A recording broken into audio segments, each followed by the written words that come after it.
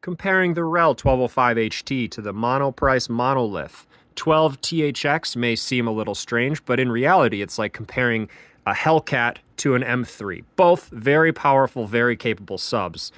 12-inch, 12-inch, 500 RMS, 500 RMS. That one's ported, that one's sealed. Therefore, that one's going to have way more sound. In reality, it does.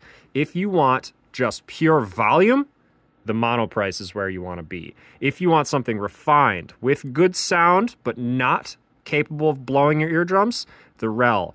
In my opinion, for home theater, strictly for watching movies, the Monoprice is where you want to be. If you want insanely clean, crisp music, get yourself the REL.